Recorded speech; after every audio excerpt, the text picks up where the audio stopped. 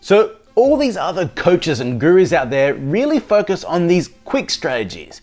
Get 100 leads today, get 10 clients in the next 7 days, or how to make an extra $2,000 per week, as these are the pain points that most trainers will experience.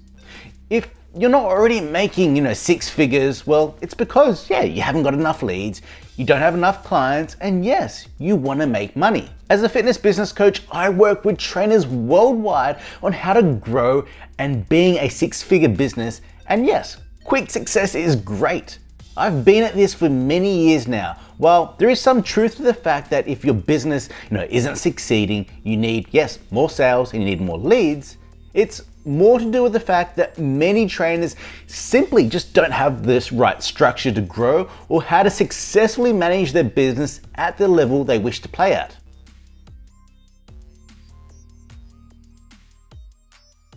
The quicker, the better, the faster you can achieve something seems to be an inbuilt behavior. This is why so many weight loss clients can, achieve weight loss successfully very, very quickly, but eventually the weight keeps on creeping back on as they don't know how to manage the weight long term. This is also why trainers find it super hard to make more than $50,000 a year. Yeah, you had some quick success, you had heaps of clients, but you keep on finding yourself back at the beginning of wanting more clients and wanting more leads. I read that it's a fact that most lottery winners that, win big, that 70% of them are broke in just a few years. What I'm getting at, it doesn't matter the example, whether it's weight loss or maintaining an average income for your PT business or lottery winners going broke.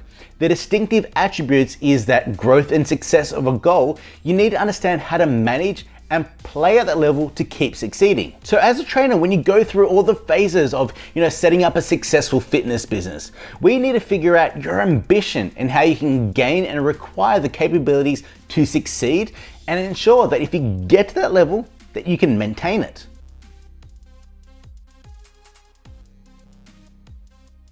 I'm very active when it comes to working with my clients. I love seeing that successful transformation of when a trainer focuses on what they need to be doing. It's easy to get lost and be stuck within your fitness business when you first start out. But with the right guidance, the right support that we provide our members, we are consistently seeing results and success with everyone that applies what is needed. Our way of coaching is helping trainers easily break through their income barriers and maintaining that 50 to 60 session mark, building an online fitness business empire, hiring staff that works for them, and making multiple 6 figures. Because together, we understand what is needed, what needs to be done to grow, and how to manage and play at that level.